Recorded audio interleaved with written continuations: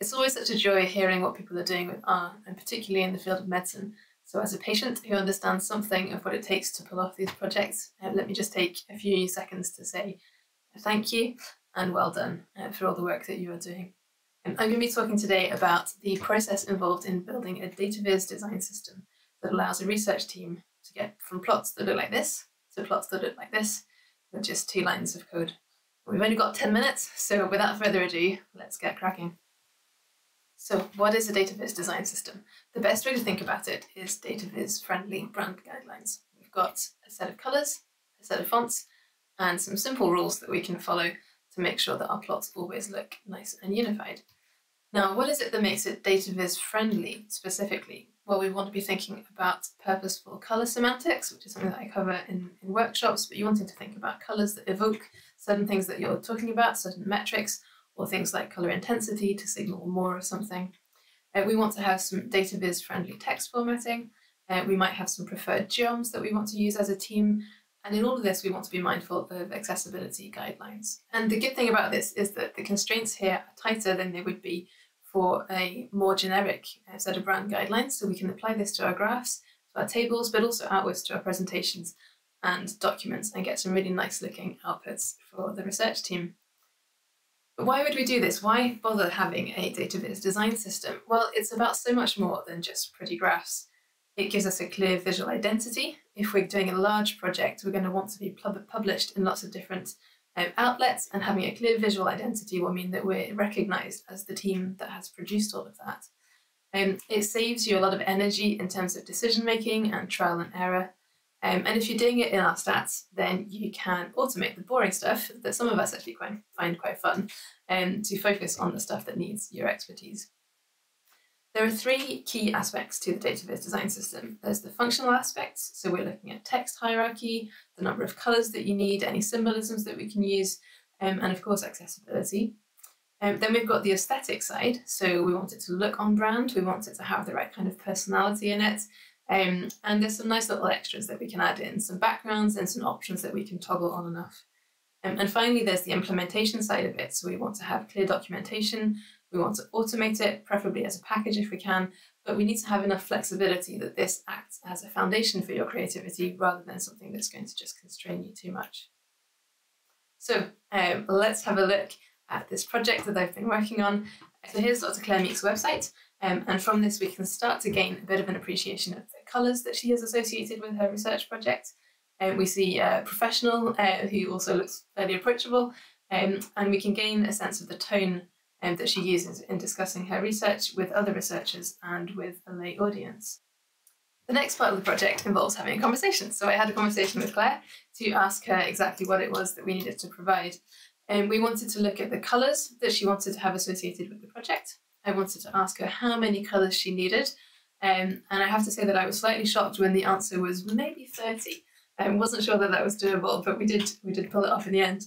And also asked about any colour semantics that we should include. She'd asked about a positive to negative scale, but didn't want it to be green and red, so I had to look at how we could do that as well. I asked her what types of plots she tends to use a lot, so that I could make sure that whatever I tried, I could test out on those types of plots, and also how much personality she wanted to convey in the formatting of the text. When I asked Claire about the colours that she wanted for her project, she said that she wanted something feminine but not sickly sweet, which makes a lot of sense. And those of you who've come to some of my workshops before may know that one of the things I like to do is start from a photo or a piece of art. So here is the work of art that I thought would be a good starting point for a colour palette for this project. And what I did was I took this image, which is a painting by Leon Morocco, and I fed it into Image Colour Picker and then also into the Chroma.js Colour Palette helper, and tweaked them a little bit and came up with a scale that seems to scale nicely to 9 colours, which is probably the maximum that I would normally recommend people use. But because we did want the requirement of 30, I tried to push it and see what we could get, and yes, it did work. I managed to get 32 colours that the palette helper thinks are distinct enough. In terms of font inspiration, there are some constraints to work with, so we want to make it easy for the end user, so for Claire and her team. And so we want to find fonts that are easy to find and to install. And also because R plays nicely with true type fonts, it was easier to use those as well.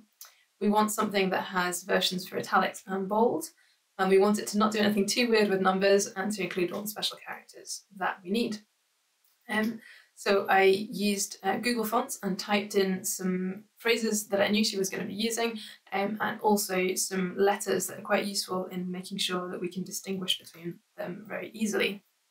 And this is the font that I suggest for the headers in the plots. The main thing I was looking for here actually was a very aggressive bottom to that G. I wanted it to be very clear that it was a G and not a C, because I knew that that would be a word that would come up often enough. And then finding a font that matches that. If you want to be looking into that more, I recommend Oliver Schoendorfer's font matrix. We've got our colours and we've got our fonts, and we're now really onto the implementation stage. What we're going to do is use the anchor colours that we had a look at just now in the palette checker and create a list with them.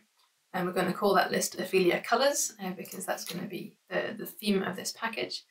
And then we can use that list and the colours inside it to create a bunch of different colour palettes. So we've got our default one. We can focus on just using the cool colours or just using the warm colours. And we can create a negative to positive one. And I also thought I would add in a palette that's just greens and ones that just purples, just to mix things up a little bit, but keep it still anchored in the same group of colours. And what we're going to do at this point is feed those colour palettes into a bespoke function that we're calling scale colour Ophelia. And that function makes use of ggplot's discrete scale and the colour ramp palette, and also the scale colour gradient N, to use those anchor colours and kind of stretch them out so that we've got enough colours for the plots that we are working on. And I've added a few extra touches to that function, so we can reverse the order if we want to. We can say continuous or not. And then there are different colour palettes that we can use. So we're using the default one as our default one, and then we can change that to the colour palettes that we've just created earlier as well if we want to. The last thing we need to create for our package is a theme function. So we've got a theme Ophelia, and the aim is to remove the clutter, to add some custom fonts and some text hierarchy, to make sure that the margins are relative to the text sizes, and we can use things like element markdown or element text box simple to add some easy formatting for the title and the subtitle and avoid them running off the side of the plot.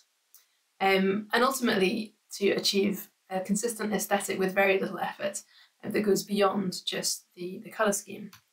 And again, in building this, I've added a few options that we can toggle. There we have it, we've got all the components of our package, so let's give it a whirl. As I said at the start, the whole point of this is to enable the research team to get from a basic plot to a really nice looking plot that fits with the rest of their project with just 2 lines of code. So let's just show what that looks like. Here we've got a very basic ggplot, and this is all the code that goes into it, and it produces this, which we all have learned to love and to know well.